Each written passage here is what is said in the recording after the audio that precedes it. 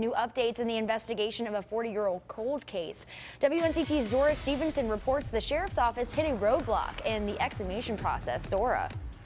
Pitt County Major Dance tells me she does not know the exact location of Sheila Brown's body. She says she can't move forward until she's 100% sure of the location. I know where the grave is, I know the cemetery, and I know the plot that it's in. It was a family plot. The only problem? There are 5 graves on that plot, and there are no grave markers.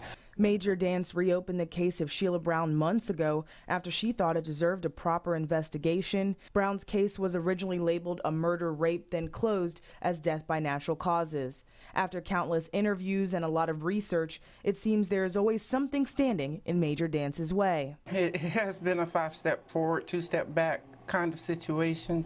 However, it's been 42 years. I don't think another few days or weeks or months it's going to really make that much difference. Major Dance got a recommendation from pathologists to exhume Brown's body, but she doesn't want to move forward until she's 100% sure of where it is. Doing an exhumation is not one of those things where you go and you do and you have the wrong person. It's very expensive, very costly thing to do, time consuming. Orders have to be written up to get this even done. Bill Kittrell works with the Pitt County Historical Society, specializing in locating unmarked graves by using dowsing rods. Get in the center of the grave. If it points toward the headstone, it indicates that that's where the head's located. It's a woman.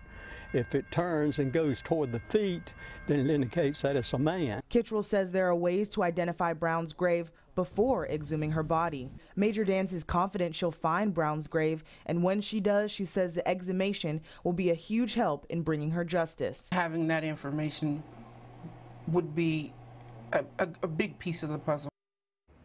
Major Dance says she's made a lot of headway in this investigation, but in order to keep it going, she needs to know the cause of death, something she hopes the exhumation will reveal. Zora Stevenson, 9 on your side.